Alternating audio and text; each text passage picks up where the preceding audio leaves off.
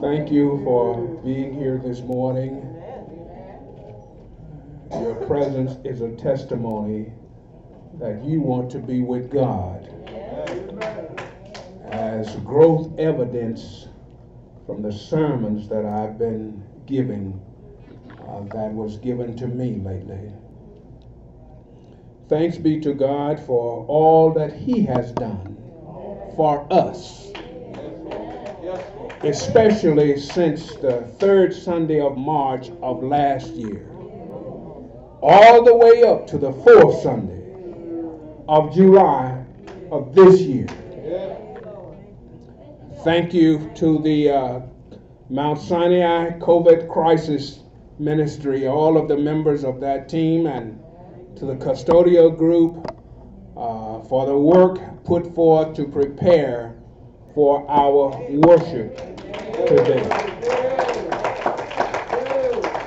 Thanks to the Mount Sinai family for your obedience over the last year and some months, and your obedience to giving a portion back to the Lord as He has blessed each of us. Thank each of you for the numerous times that you found your way to tune in to YouTube over that time period to view the Bible studies and sermons posted weekly. And last but not least, thank Lamona Jackson, my wife, for continued work that she has provided, not only as she stood with me, but as she has worked by my side weekly to provide an opportunity for your growth.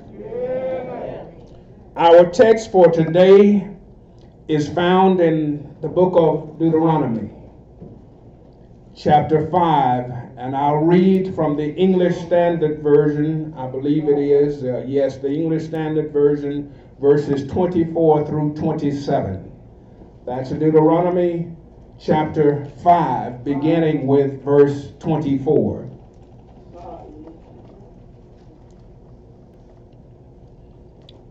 Deuteronomy chapter 5, verses 24 through 27. It reads, "And you said, Behold, the Lord our God has shown us his glory and greatness, and we have heard his voice out of the midst of the fire. This day we have seen God speak with man, and man still live. Now therefore, why should we die? For this great fire will consume us. If we hear the voice of the Lord our God anymore, we shall die. For who is there of all flesh that has heard the voice of the living God speaking out of the midst of fire, as we have, and has still lived? Go near and hear all that the Lord our God will say, and speak to us, that the Lord our God will speak to you, and we will hear and do it." Deuteronomy chapter 5, verses 24 through 27. Thank you for standing in recognition of the importance of God's word for us day by day. I want to speak for a few minutes on a subject of don't forget. Don't forget. Usually, well, let me pray first. Our Heavenly Father, thank you so much for all that you have done. Now we ask that you would help us to not forget how you brought us over. In Jesus' name we pray. Amen. Usually when you get past what you've been going through, we tend to take that opportunity to celebrate God's goodness for bringing us through. But I want to remind us today that now is not the most important time in our lives. But we need to not forget all that the Lord has brought us through since March, the third Sunday of March of last year. Because if we celebrate too much now, then what we went through won't mean that much to us. It won't have the kind of profound effect on our lives that God intended. Now, God's great design in all of his works is that his glory might be manifested, that his glory might be made visible to us. All that we went through with the pandemic, God's design for it is that we might see his glory. Grandmama used to say, it's hard to see God's glory. The best way to see God's glory is to look back over your shoulder. Because so often when the Lord is bringing us through what we're in, our focus is on what we're going through and how long. Glory, as used of God, it's deemed particularly appropriate for describing his moral uniqueness. describing his grandeur as Lord of the universe. In a nutshell, God's glory is the right to be acknowledged as supreme. God, because of what he has brought us through, has the right to be acknowledged as our supreme God. And any aim less than this would be unworthy of himself. As I mentioned a few minutes ago, our parents, and especially our grandparents, reminded us that even though it's unusual to observe God's glory while he works in our tragedy, yet we can always look back and see where God has brought us from and what he has brought us through. We can attest to the fact that we've been through a tragic time lately. And when we look back, for the first time in our lives, hospitals have been filled so much with disease that the protocol was changed. And even pastors were not allowed into the hospitals for fear of spreading the disease. For the first time in our lives, a vaccine has been developed while we were waiting on it to be certified for our use. But how shall the glory of God be manifested to such as us, fallen creatures, saved only by his grace? Mankind, our eyes are not single. Part of the time we're trying to look at the Lord. But then other times we're focused on a side glance towards our own honor and our own glory. We have too high of an estimate of our own power. And because of that, we are not qualified to behold, to look at the glory of God unless he allows it. It is clear that self must stand out of the way,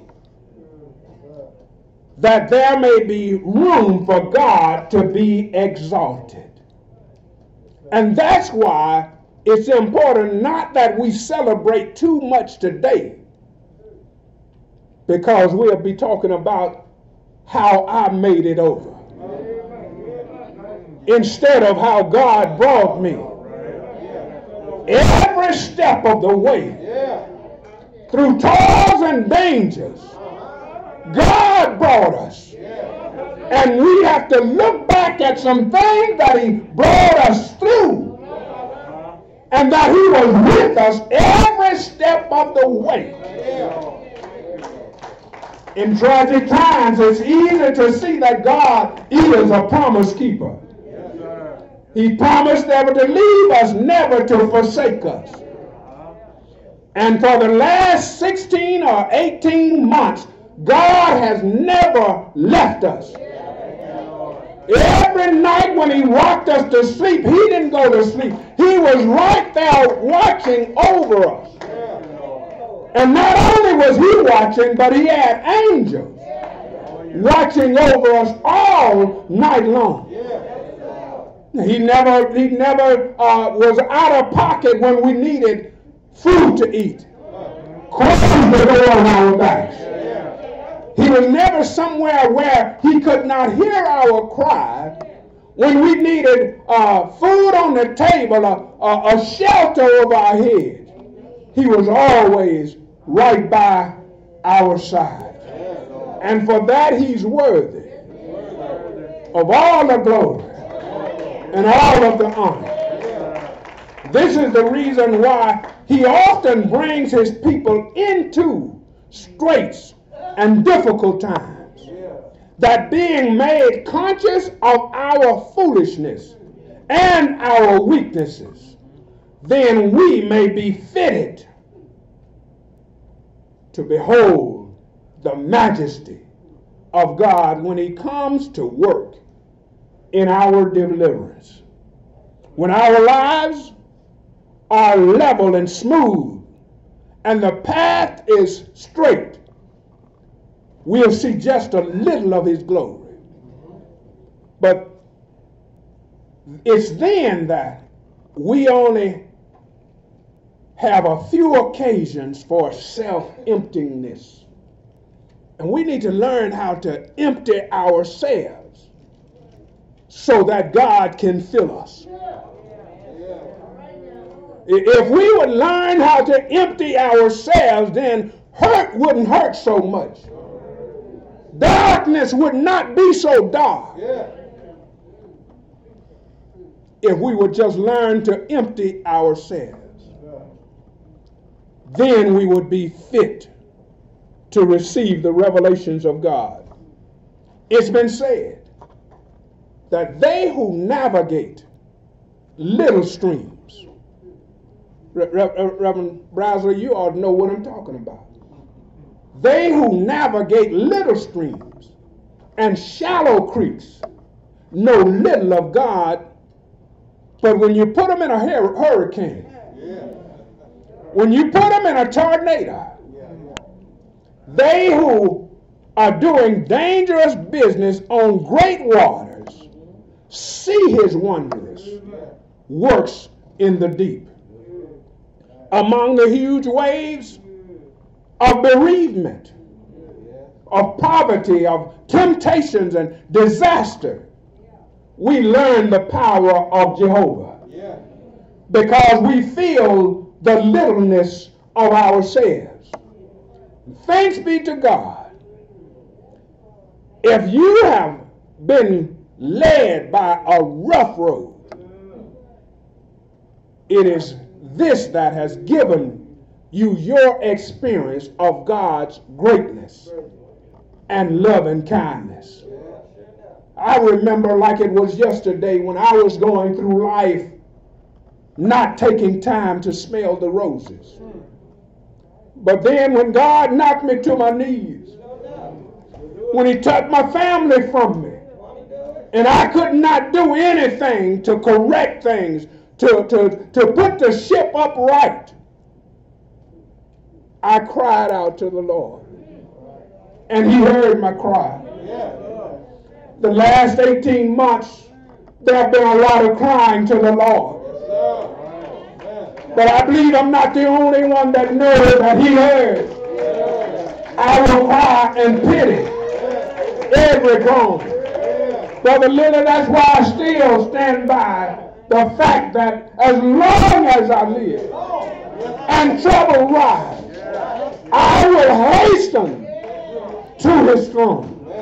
This pandemic has enriched us with a wealth of knowledge to be gained by no other means. Our trials have been the crevice of our lives. Just like the crevice that God placed Moses in this story, so that he could see his glory and still live. It is God's glory that we can behold as we have passed through the last 18 months.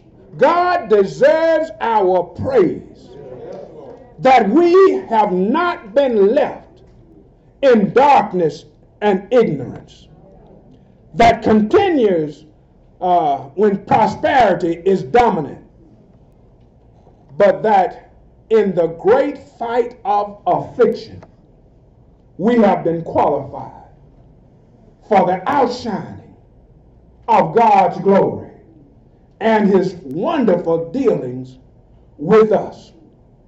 Our God is doing wonderful things in our lives moment by moment. Just think about it. If you would put your hand over your chest and feel your heart beat, moment by moment.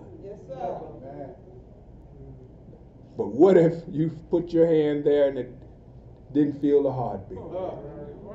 Moment by moment, God is blessing us. 1 Thessalonians chapter 5, verse 18 said, thank God, and this is the Message version, thank God no matter what happens. Well, this is the way God wants us to be who belong to Jesus Christ. That's the way he wants us to live. Today is a good day for us to focus on what God has done over the last 18 months. And then we can see his glory. He did a wonderful job. He brought us every step of the way. Just like one Friday, on an old rugged cross, on a hill called Calvary. None of us have been able to not even view a film of that story. But every now and then, I can look back over my shoulder, looking through the word that he has left us, and see that he died. Didn't he die? They took him down and they buried him in a borrowed tomb. He was there 3 days, but early. Well, Jonita, you going to help me out? Early. The third day morning, early. Sunday morning, he rose with all power in heaven and in earth in his hand. In the last 18 months, all that we've gone through, he's demonstrated his omnipotence as he has worked to bring us through.